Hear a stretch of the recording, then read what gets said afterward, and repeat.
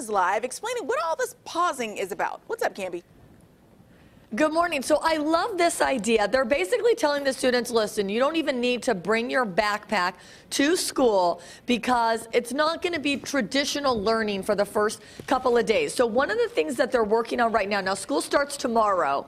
So these are the great students who came in a little bit early to show us some of the things that they're going to be doing. But this is one of them. So what exactly is this that they're working on right now? There right now they have a passage or an excerpt from one of the pieces they're going to be reading this year, and they're identifying keywords in that passage that stand out to them, and then they're drawing an image around it that represents their passion. Okay, and so each subject is doing something a little bit different, and then there are things that all of the students will be doing together. And so what's the one that you guys are going to be working on?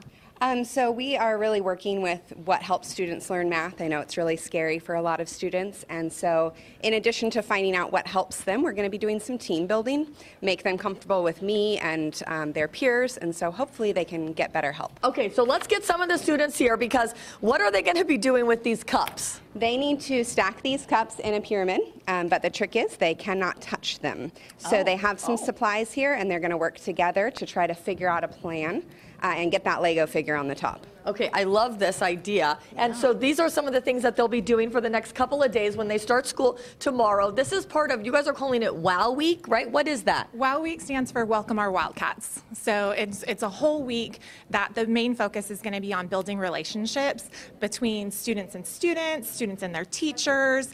And ultimately, we want to focus on building community. We want to create culture. We want to increase the communication, core values, just all the things that we think that the kids need to be successful. Look at the smarty pants. Also in their academics starting next week, but just starting off the week with just a lot of team building and community building. Right, because a lot of times when we're talking about school, obviously we want them to learn the academics, but there's so much more that goes into it, and you really want to have a safe space for these students to come to school and feel like they know their peers and they know their teachers, and just have a safe space for them to be able to come. So school starts tomorrow. What time tomorrow does school start? It'll be 7:45. We're kicking it off in the gym. So tomorrow's a great day. We're doing school-wide activities, and we're ending the day with a motivational speaker. We even have activities that we planned after school. We're having a community pizza night on Thursday. There's a scrimmage and a dance on Friday. It should be a week of a lot of welcoming our Wildcats. I love this. Guys? Awesome.